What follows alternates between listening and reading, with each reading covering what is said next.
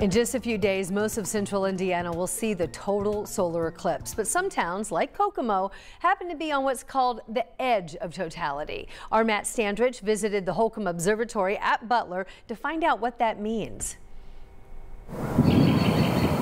It's when the street lights come on, the birds start squawking and roosting. Insects might start chirping. And then you get to the final minute, the final 30 seconds. It is amazing going into totality. Totality is the sweet spot of the solar eclipse. Indiana is lucky to have a band of totality run across the state. But for people living on the edge of totality, it's all or almost nothing. If you're on the edge, it will be just after sunset. That edge goes through the heart of Kokomo, a city divided. If you move a mile in, you might get 30 seconds of totality. You move 5 miles in, you might get a minute and a half of totality. Here are a few landmarks. Kokomo Speedway? No totality. Indiana University Kokomo? Totality. Downtown Kokomo? No totality. Kokomo High School?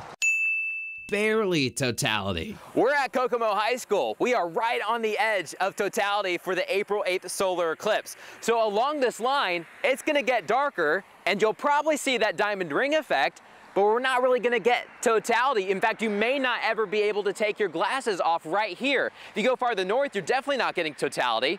But if you go just barely south or east of the high school, you will. People living on the eclipse edge don't have to go far into the path for a good show. For you, would it be worth traveling south? Yeah, absolutely. I'm in Tipton County anyway, so a little further south would be perfectly fine for me. The edge comes right through Kokomo, which means you may get a second or two. Yep. But we're telling folks, if you can just drive a mile or two south, you'll get about a minute of totality. Well, I might have to go see some of my friends down in Tipton then. Hey, good excuse to, right?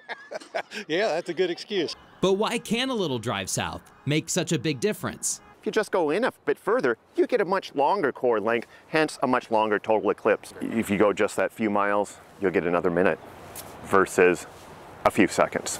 So just don't get a mile, try to get 5 miles. In Kokomo, Matt Standridge, 13 News. And Kokomo's not alone. In fact, there are a number of towns that are considered on the edge of totality.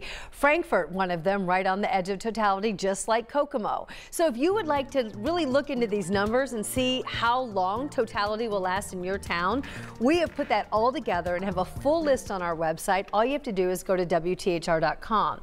Also, you can find out how to join us on the Eclipse Day next Monday. You can go out to the State Fairgrounds. We're going to have Chuck Lofton out there and Lindsay Monroe. They're going to have a lot of activities. They're going to have live music, food, and games. And also, if you want to stay home, we are going to have special eclipse coverage right here on Channel 13. That will start at 2 o'clock on the afternoon on Mondays.